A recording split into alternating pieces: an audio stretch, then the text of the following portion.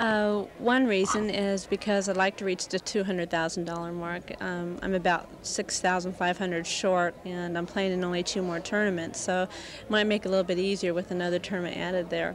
And the other reason was the VAR trophy, which is the trophy you get for the low scoring average. And if I would not have played Portsmouth, I would have come up 2 rounds short. So that's one of the reasons I'm playing. But I think deep down inside I really wanted to play. Because I think I've gotten into a habit where I've gotten kind of lazy a little bit, and I've wanted to stay home a little bit more, but I feel like I've really had some good reasons to come, and I'm really glad deep down inside.